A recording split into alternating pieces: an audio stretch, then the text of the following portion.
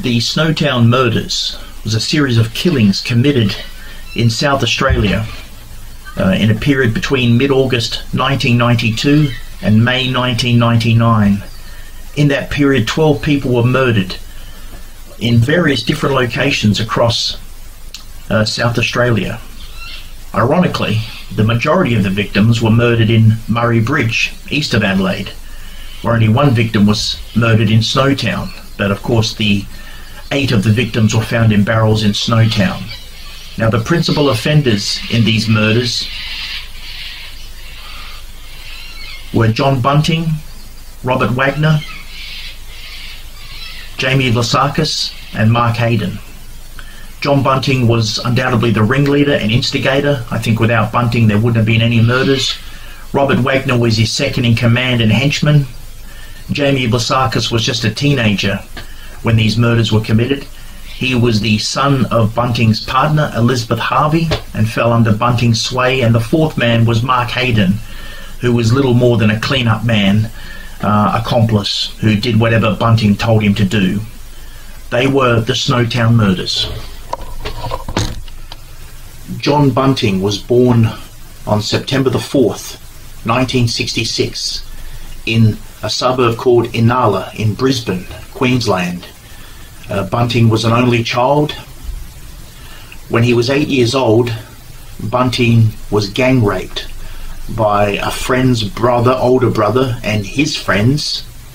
Not only was he sexually abused in this incident, but was also burnt with cigarettes, though Bunting kept this to himself. At the age of 13, Bunting meets an older man named only as Benny, and they begin assaulting any suspected pedophiles. At the age of 17, Bunting has a daughter after a casual relationship. However, both the mother and daughter soon return home to England. In February 1986, Bunting, aged 19, along with several friends and 2 cars, leaves Brisbane and begins driving towards Perth. But he only gets as far as Adelaide, where he settles in and begins living permanently, and eventually finds work at an abattoir. At a training course, when he's aged 21, Bunting meets an 18-year-old woman named Veronica Tripp, who has an intellectual disability, and they two begin a relationship. In September 1989, both Bunting and Veronica marry, and in December 1991, they move into a house at 203 Waterloo Corner Road in Salisbury North.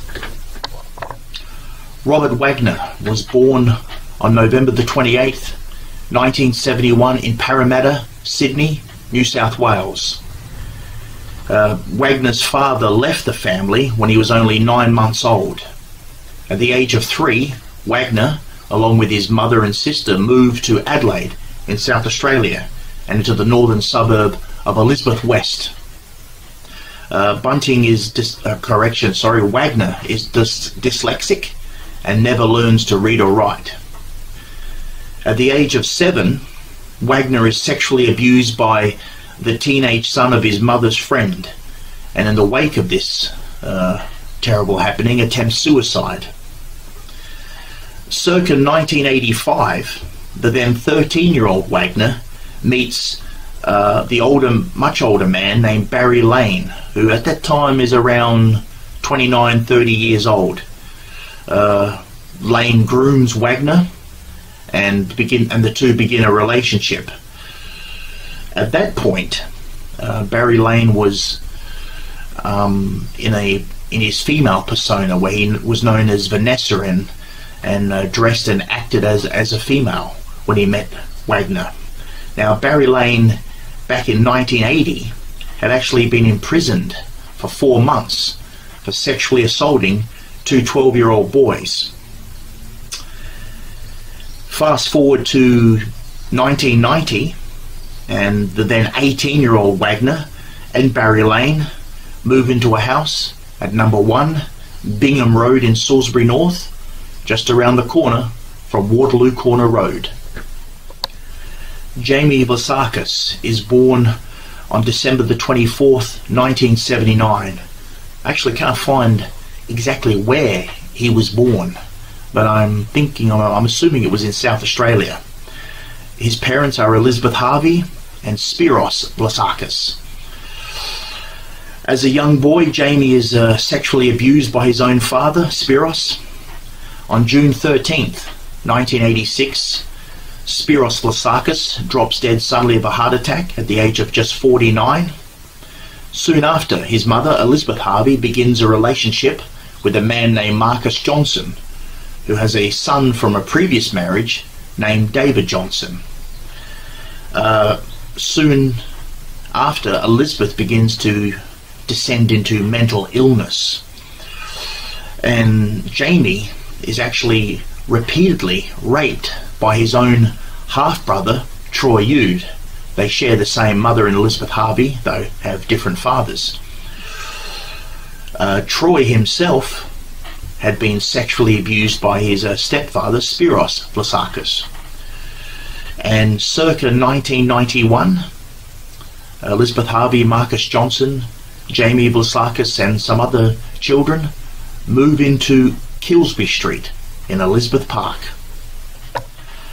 Mark Haydon is born on December the 4th, 1958. Now, trying to find information on Mark Haydon's early years is very difficult. I was unable to find exactly where he was born, but again, I'm assuming it was here in South Australia.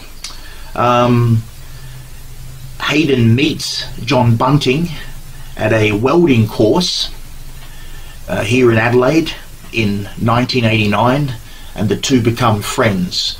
So that's how Mark Haydon enters the world of John Bunting.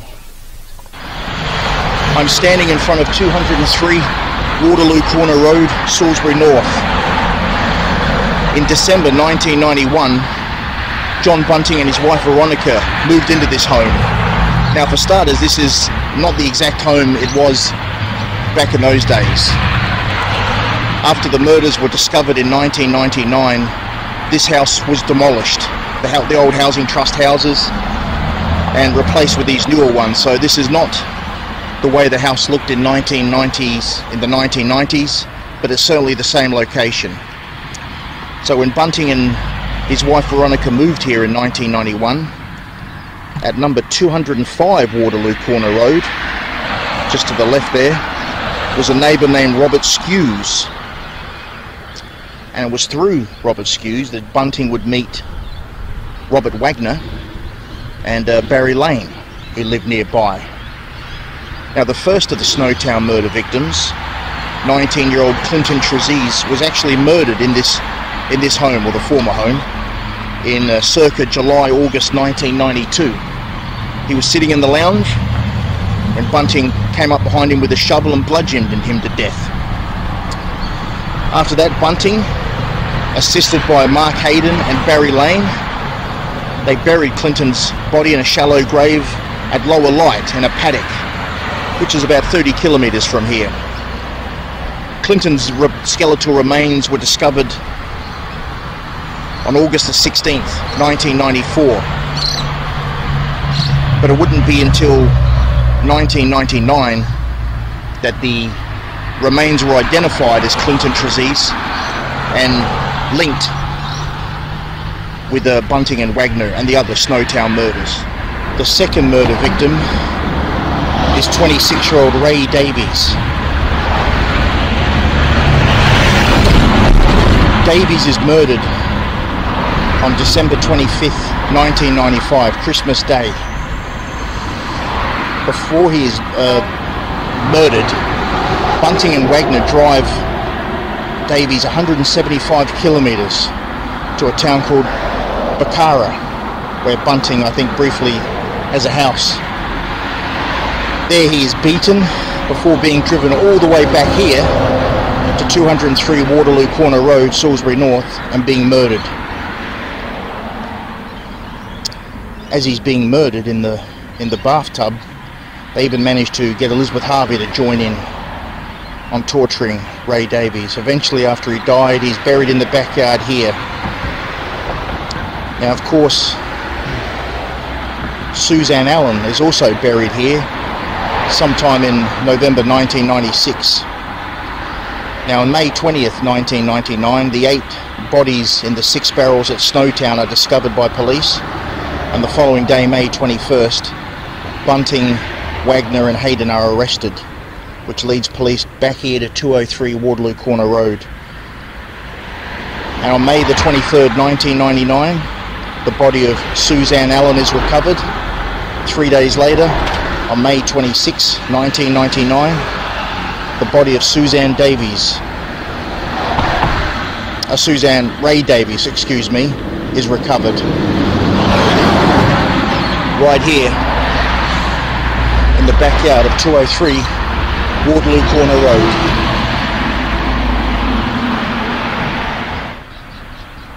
Here on Bingham Road, Salisbury North. And it was here, at number 1 Bingham Road, just 200 metres from 203 Waterloo Corner Road, at the time Bunting moved in, lived here Robert Wagner and Barry Lane. Now, they kept a pretty raucous household with a variety of dogs, German Shepherds and Dobermans. One of Wagner's dogs he called Adolf, in honour of Hitler, which sums up Wagner's political ideology. The neighbours constantly complain about the smell. There's dog and cat excrement inside and outside. Wagner and Lane have various violent arguments, and eventually in 1995 go their separate ways. But that's where they lived, just 200 metres from 203 Waterloo Corner Road. I'm in Kilsby Street in Elizabeth Park, the northern suburbs of Adelaide. Now, in this anonymous street is where the lives of John Bunting and Jamie Vlassakis intertwined. Now, before we get to the former locations, I just want to point out that this street has changed a lot over the years. It used to be the old housing trust houses, but most of them, if not all of them, have been bulldozed and replaced by much newer housing.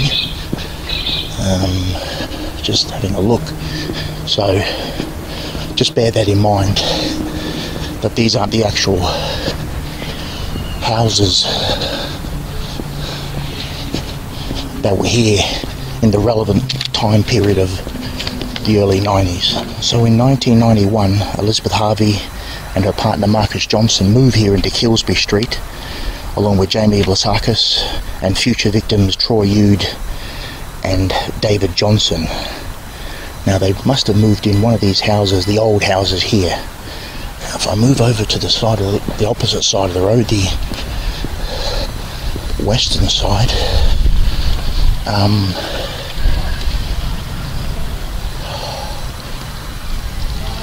this is number 20 Kilsby Street, and here lived a pedophile named Jeffrey Payne. Now, Payne used to sit on his porch and watch Jamie Vlassakis and his brothers play, and began to groom Jamie. Payne invites them in, and he cozies up to Marcus Johnson, and eventually Jamie is allowed to have sleepovers at Payne's house, where Payne begins sexually abusing him. Jamie doesn't tell anyone about this abuse, with Payne threatening to kill his mother and to molest his brothers also. Now, Barry Lane, who is aware of these abuse going on, as he knows Payne, and so Barry Lane one day turns up and knocks on the door of Elizabeth Harvey and tells her that her boys are being sexually abused by Jeffrey Payne. So Barry Lane and Robert Wagner appear to Elizabeth Harvey, inform her that Jamie is being abused by Jeffrey Payne. They go to police. Payne is arrested, but in March 1994 he's bailed out and returns to this home here in Kilsby Street, where he continues to sit on his porch and watch Jamie. But Barry Lane has informed Elizabeth Harvey that he knows someone who can take care of pedophiles like Jeffrey Payne, and that man is John Bunting. And that's where John Bunting comes into the picture. He rides into the neighbourhood as a saviour, where he begins terrorising Jeffrey Payne right here at this house. And of course, for Jamie Vlassakis in particular, Barry Lane, John Bunting becomes a hero. And that happened right here in Kilsby Street. So after John Bunting comes in and terrorises Jeffrey Payne and becomes a hero to Jamie Vlassakis, eventually Elizabeth Harvey begins a relationship with Bunting, and Marcus Johnson is pushed out of the picture. But all of that began here on Kilsby Street. Now, just a post note on Jeffrey Payne. This has got nothing to do with the Snowtown murders, but incredibly, Jeffrey Payne, the convicted pedophile, would get his comeuppance. On April 21st, 2007, Payne is actually murdered here in Adelaide. I believe in the Northfield area of Adelaide, which is in the northern suburbs, a bit further south from here. A 55-year-old Payne was murdered by one of his victims, an 18-year-old named Timothy Schaefer, who beat Payne to death. So, how's that? John Bunting didn't get Jeffrey Payne, but one of his future victims did. Here in Kilsby Street, Elizabeth Park. I'm in Ghent Street, Salisbury North. Now I'm looking for number 3 Ghent Street, but unfortunately there is no number 3. The houses on one side are all even numbered, and the street opposite has no houses. So these are newer houses though, so I'm positive it's changed since 1995. These are much more modern houses, but nonetheless, here on this street at number 3 Ghent Street lived Suzanne Allen, who would become murder victim number 3. Now this house is only about 550 metres from 203 Waterloo Corner Road. In the backyard of number 3 at Suzanne Allen's house lived Ray Davies in a caravan. Now after Davies' murder, Suzanne Allen becomes besotted with John Bunting, which is not good for her, because she quickly becomes another target. And on sometime in November 1996, 47-year-old Suzanne Allen is murdered, victim number 3. She's murdered at a house, as I said, here on Ghent Street at number 3 by Bunting and Wagner. They dismember her and put her into 11 plastic bags and transport those bags to 203 Waterloo Corner Road, as I said, only about 600 metres from here or so. After burying Suzanne Allen's remains in the backyard at 203, Bunting uses both Elizabeth Harvey and Mark Haydon's sister Gail Sinclair to pose as the dead Allen so they can collect her welfare payments, which they do. Now Bunting and Wagner always claimed that Suzanne Allen died of a heart attack, that they found her dead in a bedroom and then, for whatever reason, dismembered her, as you do. But of all the 12 murders, Suzanne Allen was the only one there was no conviction secured against, because I guess the jury could not prove, the evidence could not be proven that they did in fact murder her. So Bunting was convicted of 11 murders, only Suzanne Allen was the murder he wasn't convicted of. But that happened here in Gent Street, Salisbury North. Just before we get into the Murray Bridge locations of the Snowtown murders, I just have to make an apology. I travelled to Murray Bridge, eventually managed to get there. It wasn't easy, but I managed to get there to do the filming locations. But when I reached 3 Burdekin Avenue, the conditions were not conducive to film. There were people sitting outside the house. There was people in the vicinity. It was just not feasible to do it. It was too much of an invasion of privacy with people hanging around. So I didn't film the locations at Murray Bridge. So as a substitute for that, I'm going to use Google Maps for the Murray Bridge locations for the 5 murders there. Again, I apologise. I prefer the authentic location, but it would have been too difficult. It would have taken quite a while. There was a fair bit to cover at the Murray Bridge houses, particularly at 3 Burdekin Avenue, and I just couldn't do it. If it was a nearby location and I could get there easy, I could go back another time, but I just don't have that capacity, unfortunately. So hopefully the Google Maps substitute will be sufficient. Thank you for understanding. This is number 3 Burdekin Avenue in Murray Bridge, South Australia. Murray Bridge is about 75 kilometres east of Adelaide. Now, John Bunting and Elizabeth Harvey moved into this home circa May 1997, and in this house 4 people were murdered. The first victim to be murdered in here, and the 4th victim overall, was 19-year-old Michael Gardner, also known as Michelle. At the time, Michael was living with a woman named Nicole Zarita in Elizabeth Grove, which was right near Robert Wagner's house at 36 Mofflin Road in Elizabeth Grove. Now, Nicole Zarita is a cousin of Veronica Mills, aka Maxine Cole, who is Robert Wagner's partner. So that's the connection between Michael Gardner and his murderers. Now, Michael disappears in September 1997. At the time, his flatmate Nicole Zarita is away working, I think for a couple of weeks.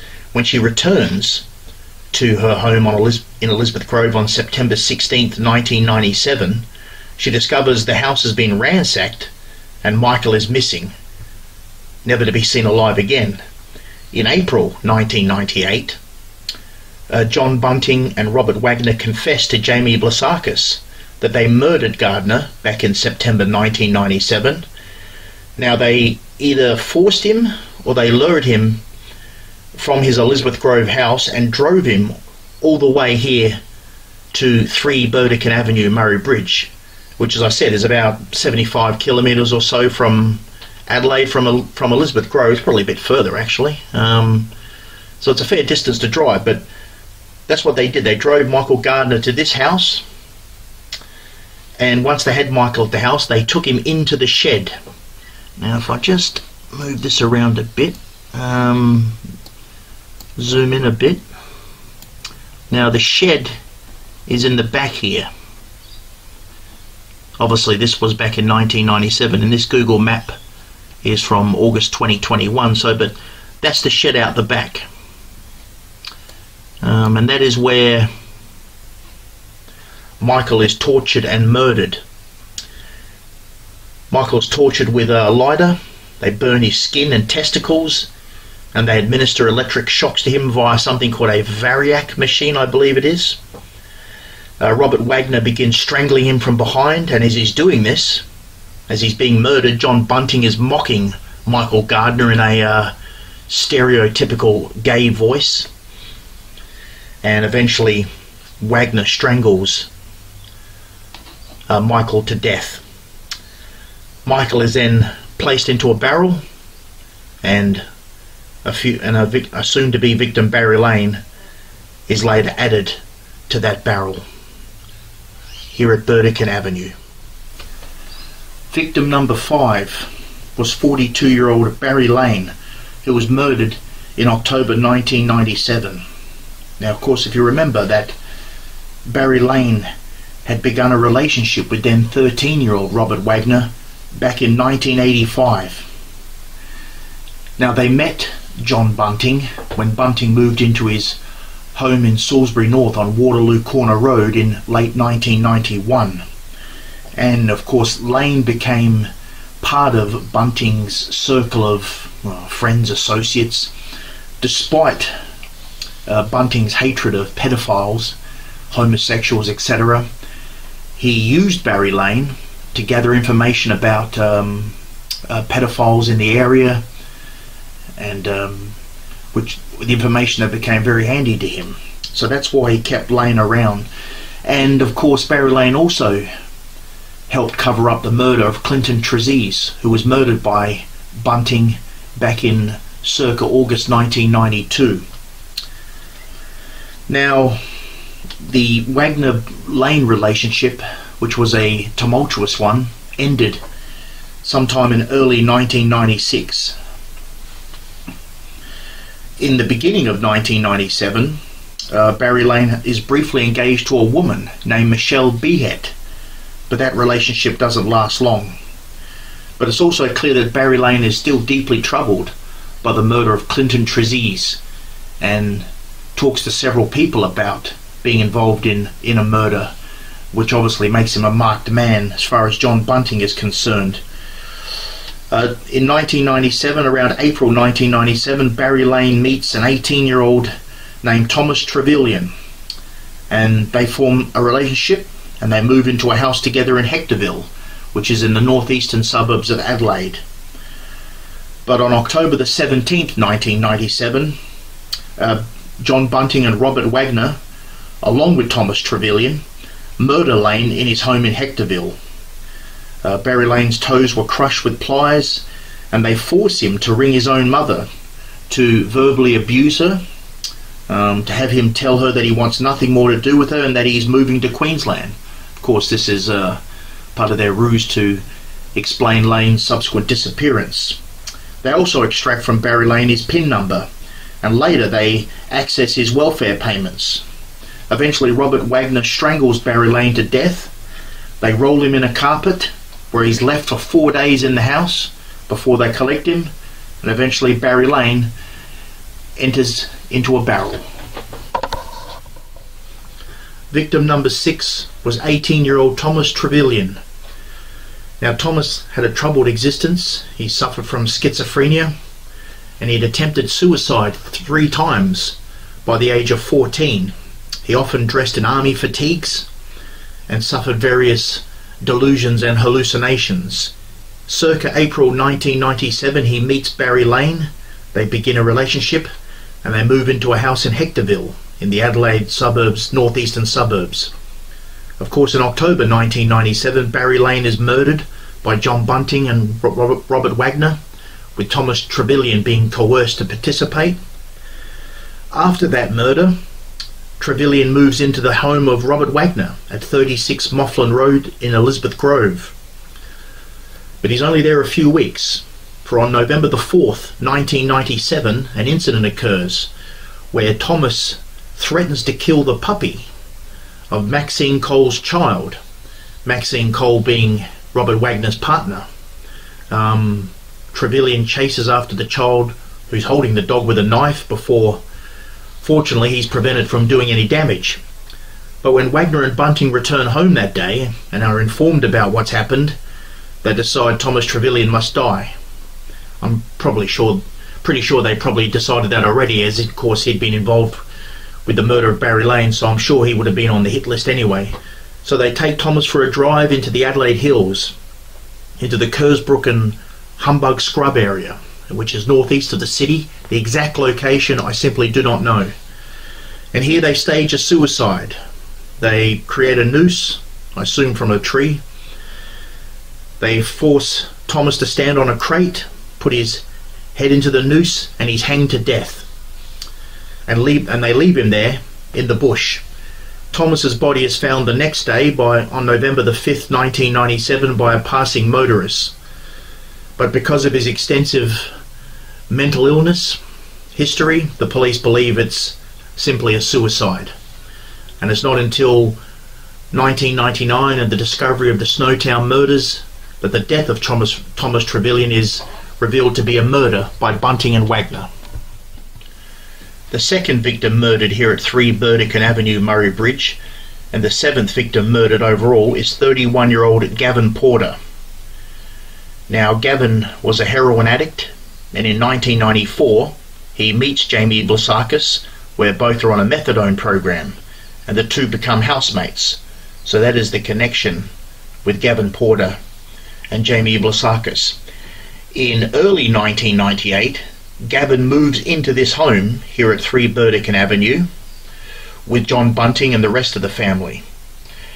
Now, John Bunting dislikes Gavin Porter intensely, and this escalates when one day Bunting sits down on a couch and is pricked by one of Gavin's needles. Now, in early April 1998, one night, Gavin Porter is actually sleeping in his car in the driveway here at 3 Burdekin Avenue. Now, as you can see, the driveway extends quite a distance, almost into Francis Street, so we'll assume Gavin's car is parked here in this location. Now, as Gavin is sleeping in his car, John Bunting and Robert Wagner attack. Wagner begins strangling him with a rope, and in the struggle, Gavin Porter actually stabs John Bunting in the hand with a screwdriver. But it's to no avail, and Gavin Porter is strangled to death. Now, at the time of the murder of Gavin Porter, Jamie Vlassakis is actually away from this home. He's at the nearby drive-in. When he returns, Bunting informs him about the murder of Gavin Porter, and Gavin Porter is put into a new barrel which is located in the shed at the back of this property. The third victim murdered here at 3 Burdekin Avenue, and the 8th victim overall, is 21-year-old Troy Yude. Now, Troy, of course, is the son of Elizabeth Harvey and the half-brother of Jamie Vlassakis. And of course, Troy had allegedly sexually abused Jamie Vlassakis when they were younger.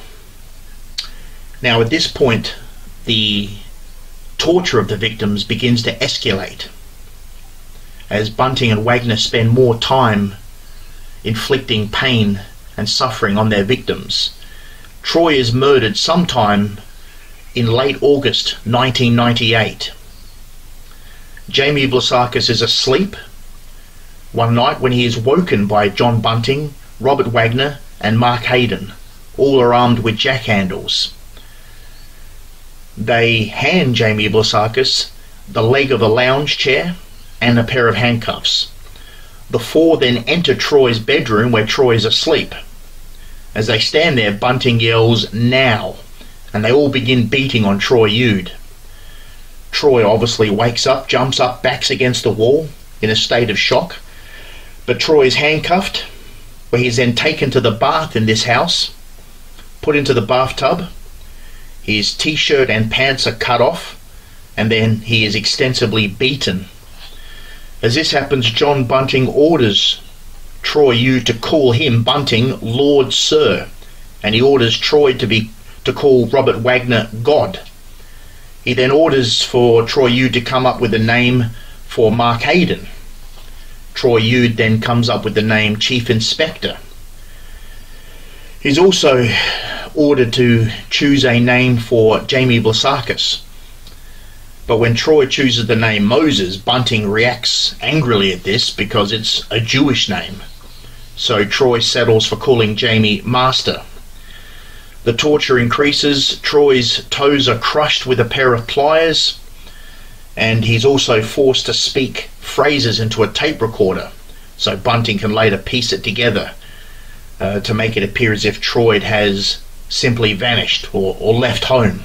He also manages to extract through torture Troy Ude's PIN number. Troy is also forced to apologise to Jamie Vlassakis for the previous sexual abuse of him. Robert Wagner begins strangling Troy as John Bunting then recites his previous murder victims. And eventually Troy Ude is strangled to death. Now, in the struggle, Robert Wagner's hand is actually broken accidentally when Jamie Vlassakis hits him.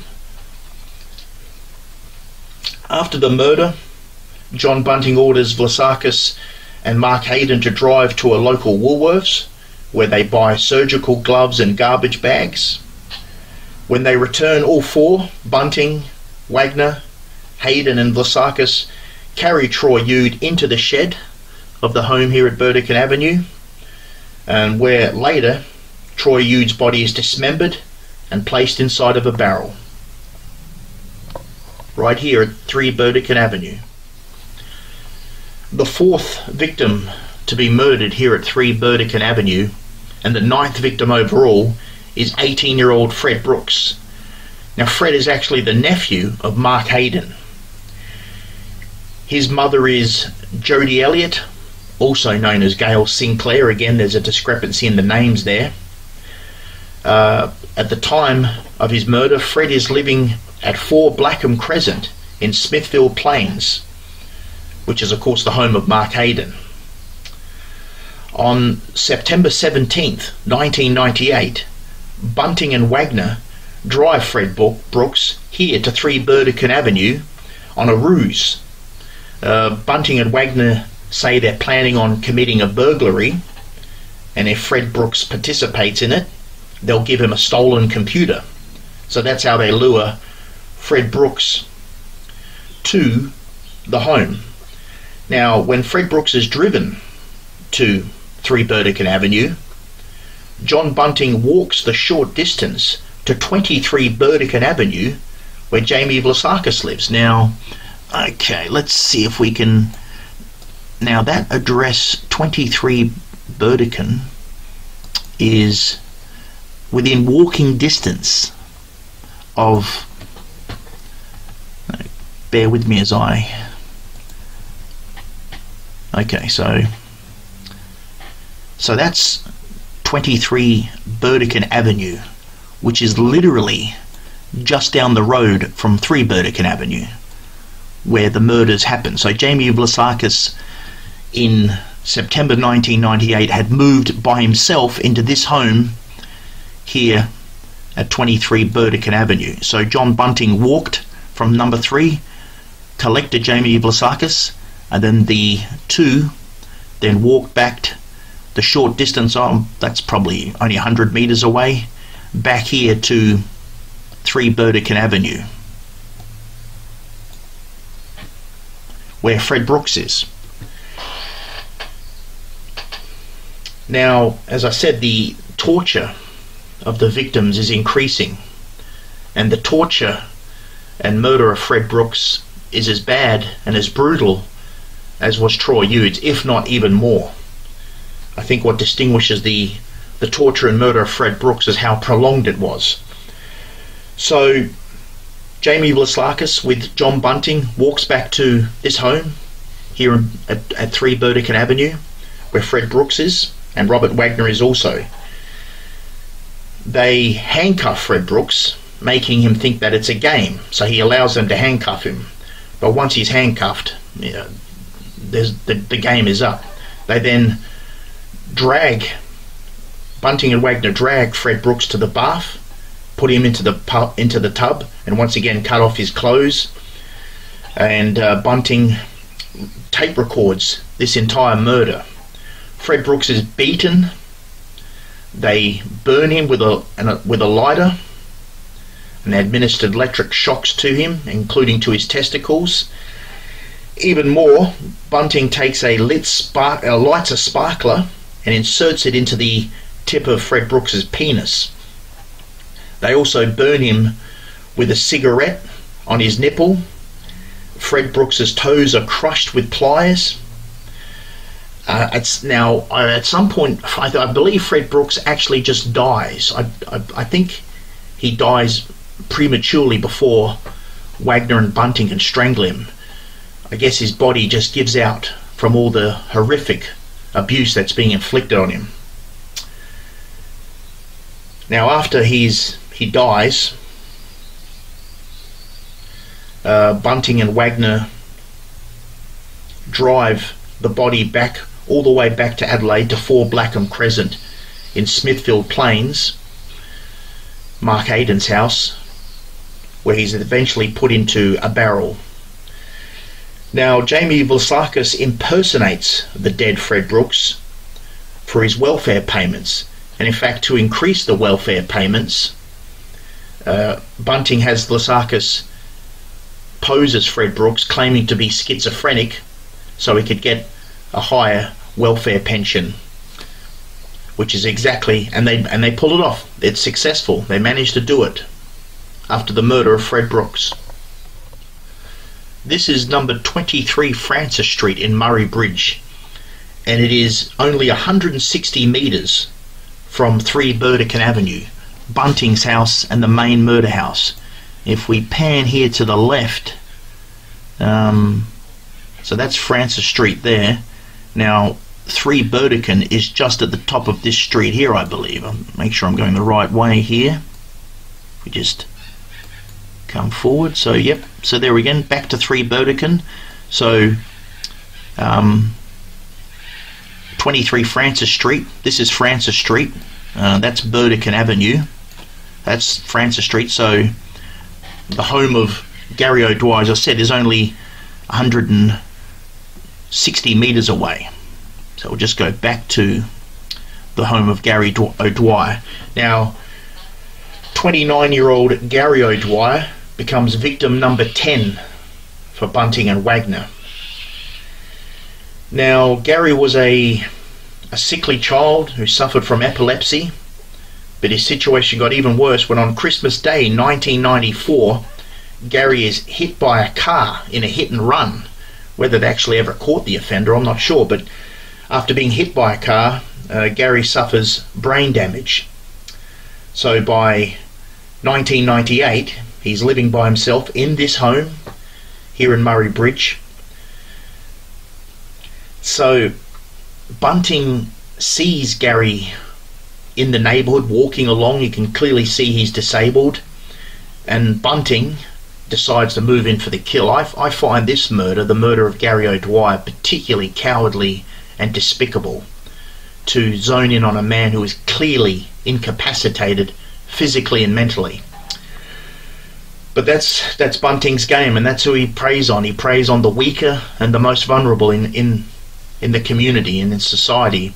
So he has Jamie Vlassakis befriend Gary O'Dwyer, and Gary's, happy for the company. As I said, he lived by himself, and through Vlassakis, Bunting learns that Gary is on a pension, on a disability pension, that he lives by himself. There's no immediate family in the vicinity, there's no partner or anything of that nature, so that's perfect for Bunting. So eventually, Jamie Vlassakis informs Gary that he has a couple of mates who want to come over for some drinks and hang out. And as I said, Gary jumps at the idea. He's happy to have some company and some friendship. So on or about October the 28th, 1998, Vlassakis arrives here at 23 Francis Street with these 2 mates in tow. And guess who his 2 mates are? John Bunting and Robert Wagner. And they're bearing a carton of beer. So Gary invites them into this home here. So you want to just zoom in a bit. Into this home. And all 4 of them, Gary O'Dwyer, along with his whom he thinks are his new friends, Jamie Vlassakis, John Bunting and Robert Wagner, they all sit in the lounge. And after about 20 minutes, Robert Wagner, the henchman, gets up and begins choking Gary, chokes him to the kitchen floor. At this point, Vlassakis leaves the house and retrieves the Variac electric machine that John Bunting has now perfected. And of course Gary is tortured with electric shocks again to the testicles. At around this point, Jamie Vlassakis leaves the house, leaving O'Dwyer with Bunting and Wagner. Gary is forced to talk into a tape recorder, the usual thing. At some point, Mark Haydon arrives, and Gary O'Dwyer is soon murdered. Gary's body is eventually put into a barrel. Not only do they murder Gary O'Dwyer, but they steal his furniture too to sell, and they access his pension. That's the murder of Gary O'Dwyer here on Francis Street, 23 Francis Street in Murray Bridge. I'm standing in front of number 4, Blackham Crescent, Smithfield Plains, the former home of Mark Haydon. Now, after storing the barrels in Murray Bridge, John Bunting brought the barrels here to this address. It was also here that victim number 9, Fred Brooks, lived. Even though Brooks was murdered in Murray Bridge, he was staying at this home when Bunting and Wagner drove him to Murray Bridge. This was also where victim number 11, 37-year-old Elizabeth Haydon, was murdered on November 21st, 1998. Of course, she being Mark Haydon's wife. Bunting and Wagner in this home beat her, forced her into the bath, make her talk into the recorder, tape recorder, and strangled her to death right here at 4 Blackham Crescent. Of course, Mark Haydon was aware of this. He'd left the home to allow Bunting and Wagner to attack, and he was part of the plan to collect his now murdered wife's welfare. But a spanner in the works is thrown when on November 24th, 1998, Elizabeth's brother Garion reports her missing to police. Now, the police think it's unusual that her husband, Mark Haydon, hasn't reported it. They find this very suspicious. So on November 25th, 1998, Mark Haydon is interviewed by police. He claims that Elizabeth Haydon left home after a fight with 2 of his mates, and he named these 2 mates, John Bunting and Robert Wagner. Now, Robert Wagner's name is already linked to 2 disappearances, that of Clinton Trezise and Barry Lane. So the police are right on the ball now. And of course, John Bunting has to move the barrels with police sniffing around. So at midnight, right here, 5 barrels containing human remains are put into a trailer on a Toyota Land Cruiser and driven to Hoyleton and to the home of the Cordwalls.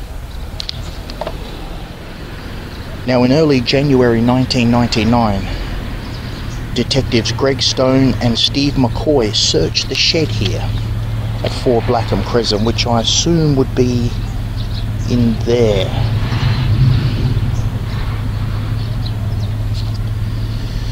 The first thing the detectives notice is the terrible smell in the shed, which they think stinks of death, which would be correct. And a neighbour in this area here on Blackham Crescent also says she saw garbage bags being loaded into the Toyota Land Cruiser. Police also search inside this home and discover bloodstains on the laundry wall. And it is here on May 21st, 1999, that Mark Haydon is finally arrested, the same day as Wagner and Bunting are arrested. So that happened all here at 4 Blackham Crescent in Smithfield Plains, here in the northern suburbs of Adelaide, the former home of Mark Haydon. Welcome to Snowtown, South Australia. Snowtown is a very small town. The population as of 2016 was only 467. It is 145 kilometres north of Adelaide.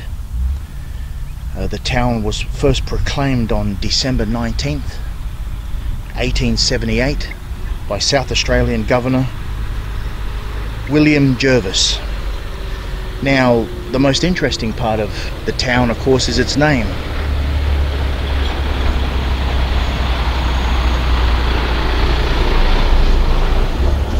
It certainly wasn't named for the climate. I'm pretty sure there's never been a flake of snow in this place ever. But actually it was named Snowtown for Mr. Thomas Snow, who was an assistant of sorts to SA Governor William Jervis. So that's where the name came from. But of course in May 1999, this small little town north of Adelaide was put on the map for the most horrific reasons.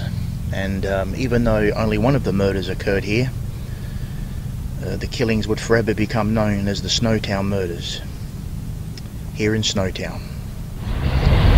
This is number 25 Railway Terrace West, Snowtown. In January 1999, Dennis and Anne Caldwell moved into this home. They moved from Hoyleton, which is 48 kilometres away, and they brought with them a Toyota Land Cruiser, which had 5 barrels in it. Now the story with that was, of course, is that those barrels originally came from Smithfield Plains and Mark Haydon's property.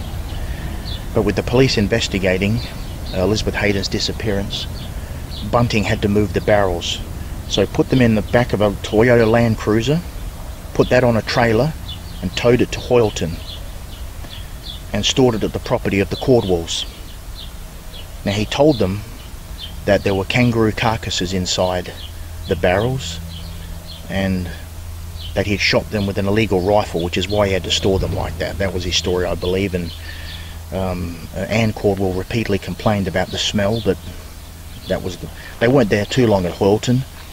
As I said, the Caldwells then moved to Snowtown here at this address in January 1999. And when they moved here from Hoyleton, the Toyota Land Cruiser with the barrels came with them. And I guess it was here, when he was inspecting the barrels and making sure everything's okay, that John Bunting becomes aware of the old bank building in Snowtown available for rent. And that's where, of course, leads him to the bank. And of course the police are investigating Elizabeth Haydon's disappearance, and they become aware of the Toyota Land Cruiser, which is now missing from Smithfield Plains. I think the police in this town, Snowtown, become aware of Bunting's presence in early 1999. And certainly by May 1999, the police have Bunting and Wagner under surveillance, and it leads them to this town. On May the 16th, 1999, Detective Craig Patterson and Detective Brian Swan actually spot the Land Cruiser on this property here at 25 Railway Terrace. But they wait 4 days before they act. Then on Thursday, May the 20th, 1999, Detective Stephen McCoy and Detective Greg Stone, along with a physical evidence section officer, Bronwyn Marsh, arrive in Snowtown. And they come here to 25 Railway Terrace West. Detective McCoy knocks on the door. Dennis Caldwell answers. Detective McCoy says they want to speak to him about the Land Cruiser that they believe was involved in Elizabeth Haydon's disappearance.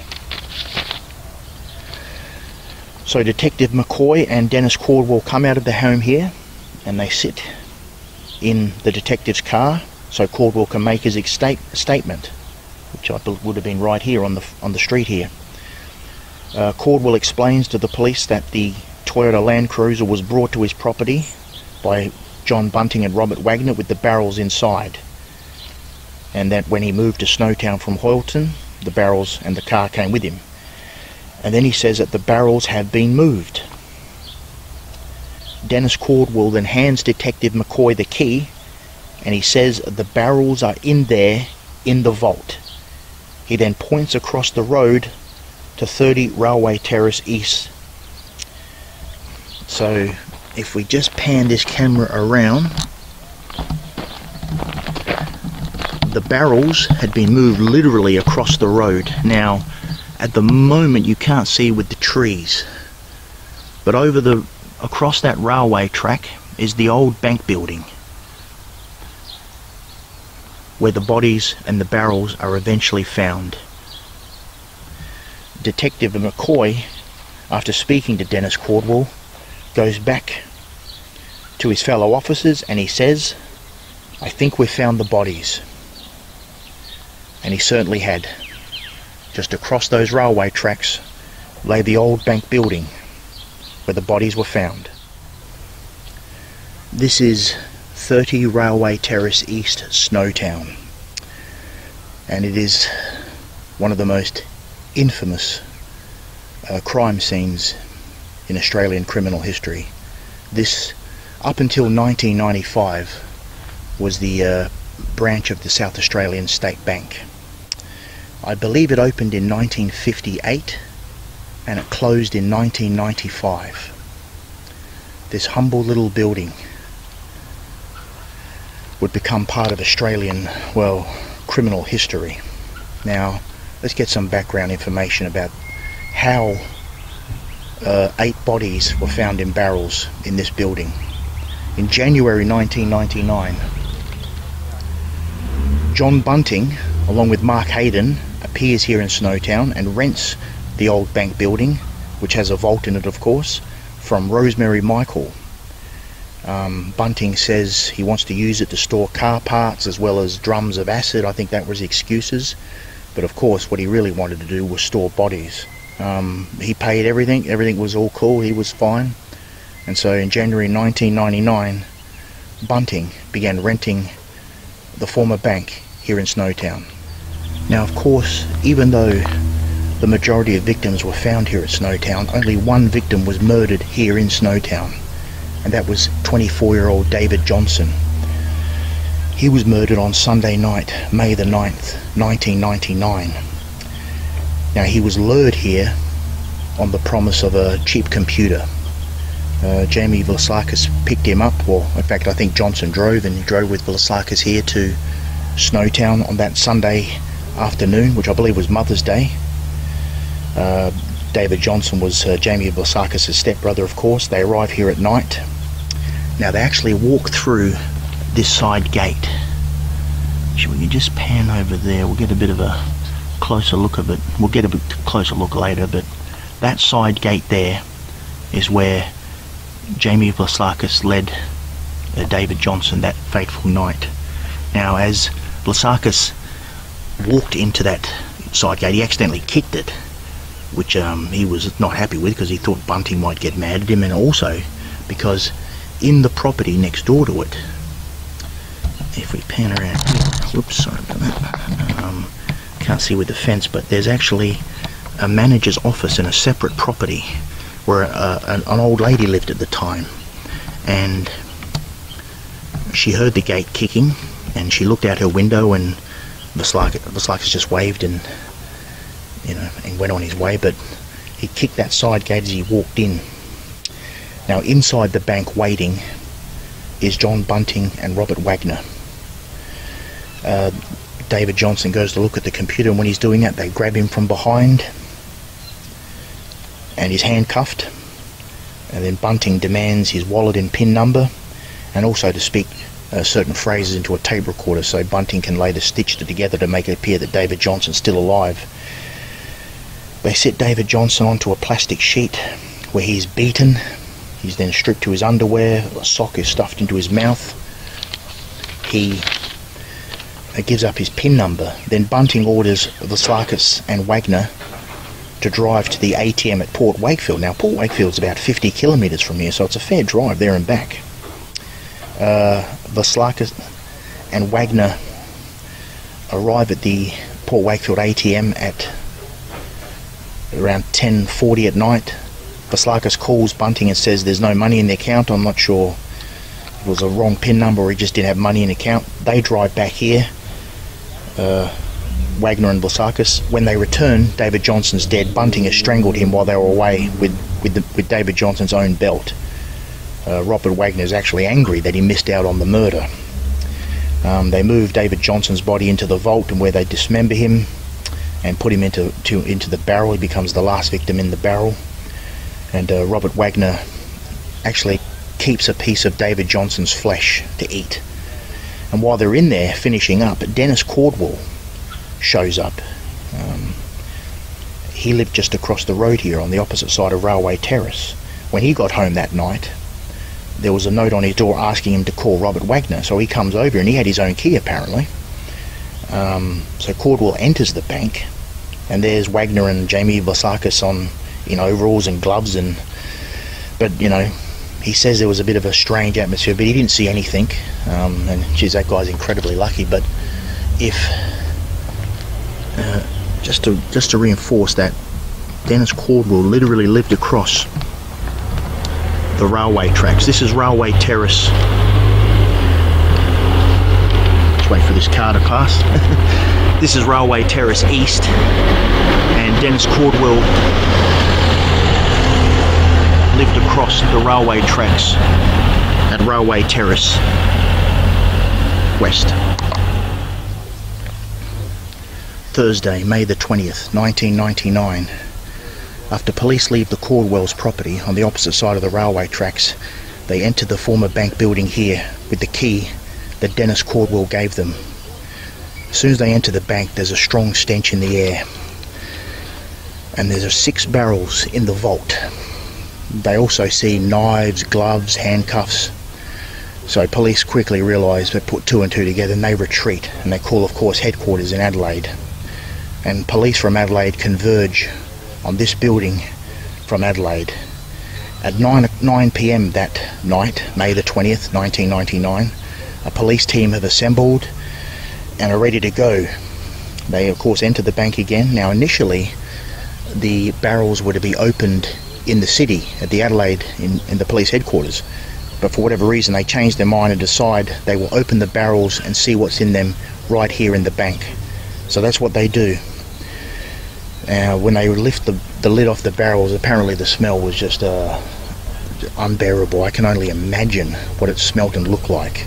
You know, it just would have been like a vision of Dante's Inferno. There are body parts floating in the fluid inside the barrels, body parts here, there, everywhere. And so they spent most of the night searching in this bank. And they also found items that belonged both to the killers as well as the victims, such as wallets and what have you.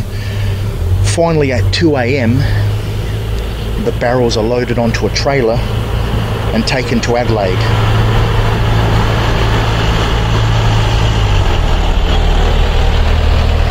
There are 6 barrels with 8 bodies inside.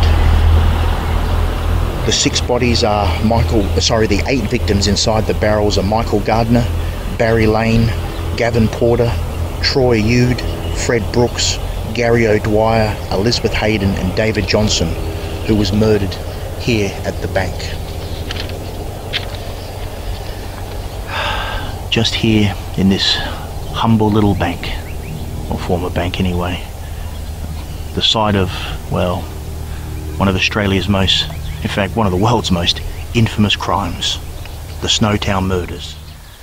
On Sunday, May the 9th, 1999, after Bunting, Wagner and Vlassakis had carried out the David Johnson murder, they actually came back to this house at 25 Railway Terrace West, to the Caldwell's house, and it was here they used the shower, and it was here that Robert Wagner cooked some of David Johnson's flesh, and apparently he and Bunting ate some of the flesh. That happened here, 25 Railway Terrace West. Okay, so we've gotten the history of the Snowtown murders at this location. Let's go on over and have a closer look at the actual building itself. So across Railway Terrace.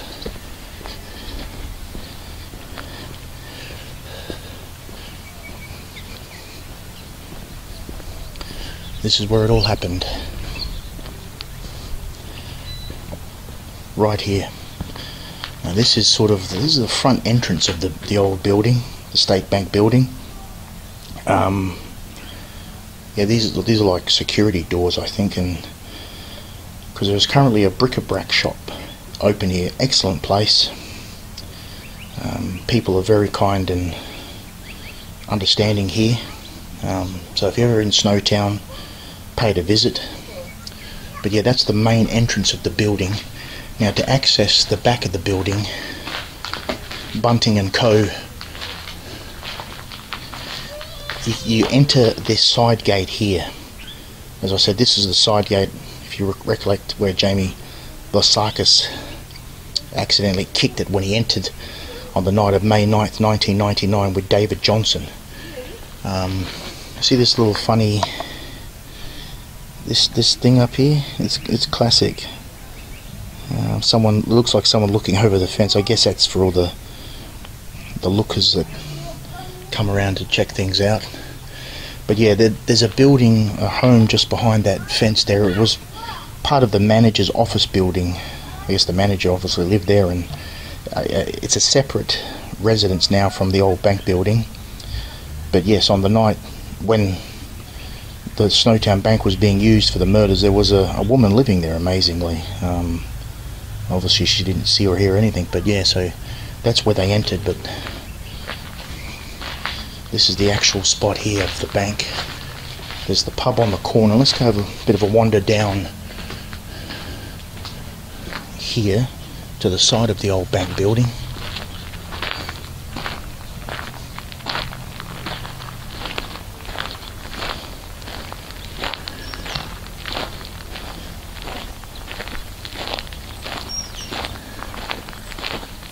Yeah, it appears to be some sort of house attached to the back as well.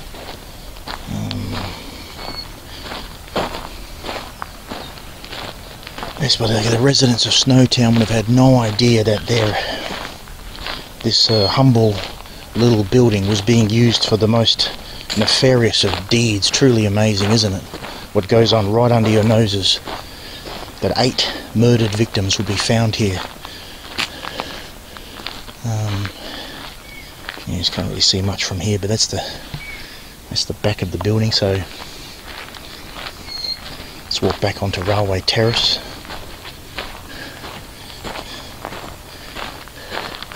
So the building itself is still pretty much the same as it was in 1999, even though that's 24 years ago. Amazingly, it still stands. A lot of murder spots. You know, obviously they are demolished, and I'm sure there would have been a lot of debate about whether to demolish this building, but it still stands. Just zoom over the road, you can see a nice little welcome to Snowtown.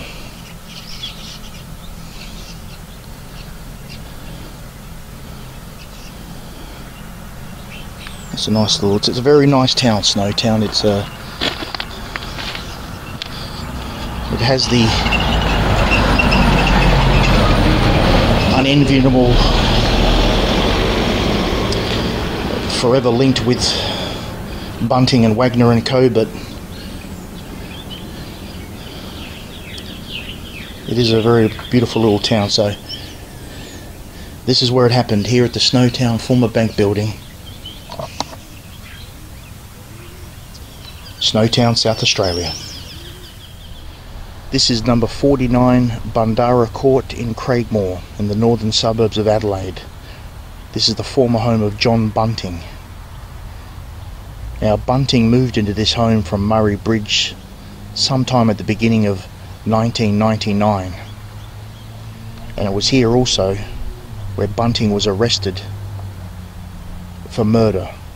That occurred on May the 21st, 1999. Police arrived here early in the morning. At 6:47 AM, in fact, detectives knock on the door and Jamie Vlassakis answers. Bunting's awoken by the noise and emerges, and Bunting is arrested for the murder of an unidentified person who was found in a barrel at Snowtown the day before, May 20th, 1999. John Bunting is hauled away from this home That'd be Bunting's last day of freedom. Jamie Vlassakis continued living here until he too was arrested on June the 2nd, 1999, a couple of weeks later, and he was charged with the David Johnson murder. So all that happened here at 49 Bundarra Court, Craigmore. Nothing else much happened here, no murders were committed, but this was John Bunting's final home here in Craigmore. I'm standing out front of number 36 Mofflin Road, Elizabeth Grove, the former home of Robert Wagner. Just to confirm that we are in number 36. Now, no victims were murdered in this home, but there were several connections to the murder. Obviously, after the murders, evidence of the victims were found in Wagner's home. But victim number 6, Thomas Trevelyan, lived here for 6 weeks. In October and November 1997, he moved in with Wagner and his partner and her children. And of course, Thomas was victim number 6. He was murdered on November 4th, 1997, and after living here for a brief period. And murder victim number 7, Gavin Porter, who was murdered in Murray Bridge in April 1998. After his murder, Jamie Vlassakis and Robert Wagner drove his car right here to Mofflin Road, and Robert Wagner actually kept Gavin Porter's car. And this, of course, was the end for Robert Wagner. He was arrested at this home in the early morning of May the 21st, 1999, at the same time as John Bunting in Craigmore and Mark Haydon in Smithfield Plains. And that was the day after the bodies had been found in the barrels in Snowtown. When Robert Wagner was arrested here, he went quietly and meekly. So that's where he lived. Now, this is Mofflin Road, Elizabeth Grove, and I was born and raised in Elizabeth Vale, which is the next suburb over, which is to the north. So this is very close to me. You never know who you're living near, do you? It's just amazing how close some of these people were to where I was living. But yeah, so 36 Mofflin Road, Elizabeth Grove, the last home of Robert Wagner. John Bunting and Robert Wagner were tried together, and their trial began at the Adelaide Supreme Court on October the 16th, 2002. On September the 8th, 2003, John Bunting was convicted of 11 murders, minus the murder of Suzanne Allen, and he was sentenced to life imprisonment without the possibility of parole. Robert Wagner was convicted of 10 murders, which excluded the murders of Suzanne Allen and Clinton Trezise. Wagner had actually pled guilty to 3 murders and been convicted of the 7 others. Like Bunting, he was also sentenced to life imprisonment without parole. And as at the time of this recording, which is in April 2024, both Bunting and Wagner remain in prison in Adelaide's Yatala Jail. For Jamie Vlassakis, on June the 21st, 2001, he pleaded guilty to 4 murders, that of Troy Yude, David Johnson, Gary O'Dwyer and Fred Brooks. And on July the 10th, 2002, Vlassakis was sentenced to life imprisonment with a 26-year non-parole period. Now that non-parole period ends next year, which is 2025. But whether Vlassakis will be released or not is yet to be seen. As for Mark Haydon, he was tried separately from Bunting and Wagner. His trial opened in Adelaide on August the 2nd, 2004. Now originally he was charged with 10 murders, which was then reduced to 3 murders. But on December the 19th, 2004, Haydon was convicted of 5 counts of assisting offenders, so he was never convicted of any murder, just of assisting the offenders in the murders. And he was then sentenced to 25 years imprisonment with an 18-year non-parole period. Now, as of this recording, reiterating it is April 2024, Mark Haydon's sentence is up and he is about to be released from prison. So he should be released back into the community next month, which will be May 2024. So that was the fate of John Bunting, Robert Wagner, Jamie Vlassakis and Mark Haydon, the Snowtown Killers.